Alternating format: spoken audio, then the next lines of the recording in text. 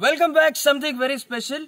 This is a variation. This is a small editing or adjustment in the regular burpee that you will be doing. You are doing. You know already. It is a very effective exercise. But we have added a little extra challenge to this.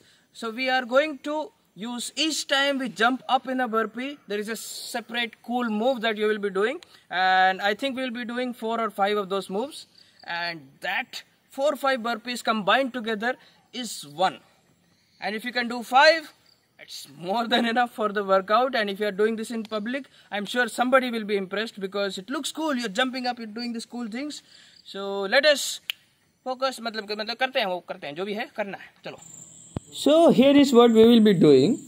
Push up and touching the ankles outside, touching the ankles from inside, and touching your knees to your chest, and this one touching your toes. And finishing with an explosive squat.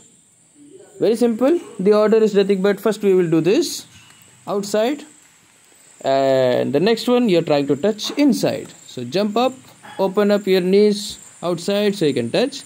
Next one trying to touch the thighs to your chest like this, and again, and the next one you can touch your toes. This one is not very easy, but you can try, you'll get it. Now you will notice there is a problem. The landing is very hard. So that is why after doing this, you don't keep standing.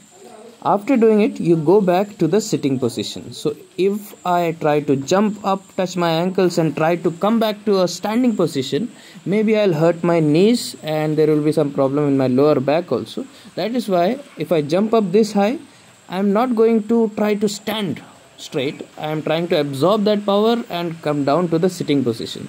So that is why naturally this goes very good with the push-up or the burpee format. Something very good. Even just 1 rep will make you like बढ़िया हो जाएगा, मजा आ जाएगा और क्या.